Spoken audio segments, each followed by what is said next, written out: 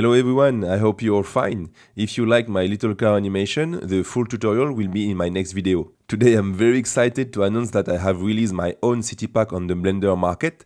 I designed this pack for Blender users with low-end computers and users who want light assets for their animations and still compositions.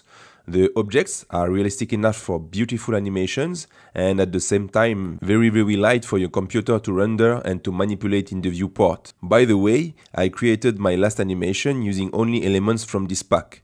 There are 34 buildings, 11 skyscrapers with an easy light system, and more than 40 city props like roads, trashes, street lamps, boxes, etc. Of course, there are free alternatives out there, but if you like my work and if you want to support my channel, it's a great way to do so. Plus, I spend so much time on this pack to give you the best possible value.